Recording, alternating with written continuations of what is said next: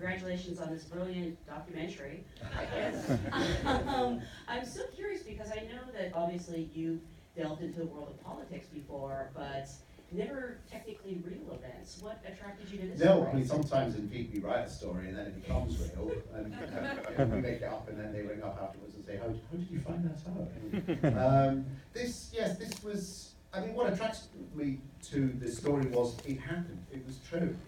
And it contained all the themes that I wanted to look at, but underpinned by the fact that it was real. The concert at the beginning happened, the Stalin being left alone for a day because the guards were too frightened to knock, real. Vasily losing the ice hockey team, real.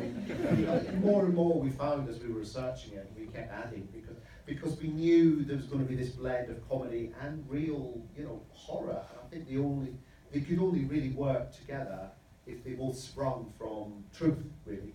And so we spent a lot of time researching not just the characters and the events, but the look, to get it right, I think.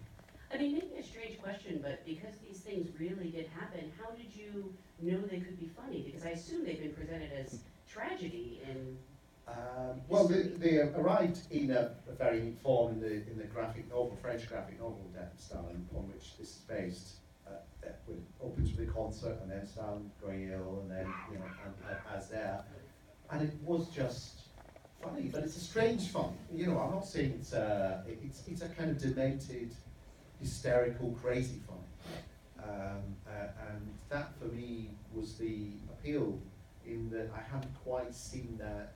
I mean, part of my aim in the film was not just to make you laugh, but also for you to feel anxious throughout, try to recreate that anxiety that people in the Soviet Union must have felt on a daily basis, not knowing how they were going to get through the next evening, and so it's about that really. And it's slightly similar to horror in a way. Horror, it's funny that horror, I was thinking about Get Out, how that's written and directed by someone who came through comedy, because it's the same. Comedy's all about anticipation and build up and expectation and then surprise, and horror's like that too. Well, technically the Golden Globes will tell you Get Out is a comedy. Oh, it was it? Okay. As was The Martian, I believe. Yes. Certainly not a musical. So, yeah. So the cast, I'm curious because I want to ask